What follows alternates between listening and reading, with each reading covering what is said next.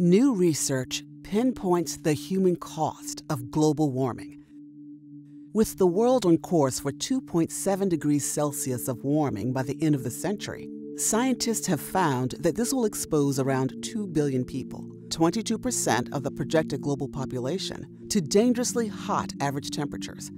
In worst-case scenarios of warming over 4 degrees Celsius, half of the world's population could be in unsafe conditions, posing an existential risk to humanity. However, with ambitious climate policies, we can preserve livable conditions for humans and mitigate the inequalities caused by climate change. The research led by the University of Exeter and Nanjing University found that limiting warming to 1.5 degrees Celsius rather than 2.7 degrees would mean 5 times fewer people being exposed to dangerous heat by 2100. The findings also highlight the disproportionate impacts of global warming for people around the world.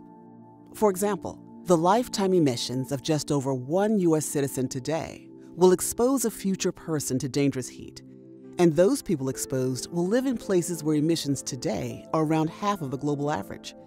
India, Nigeria, Indonesia, the Philippines, Pakistan, and Sudan will have the largest populations exposed to dangerous heat if we fail to act.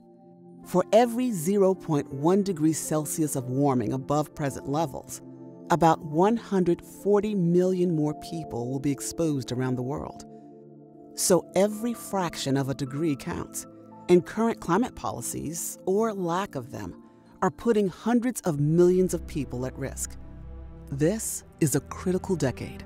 The actions we take now will make a difference between life and death for millions. Our best hope comes from positive tipping points, where smart changes in our societies and economies can trigger rapid transformations toward net zero, helping us create a safer, fairer future for all.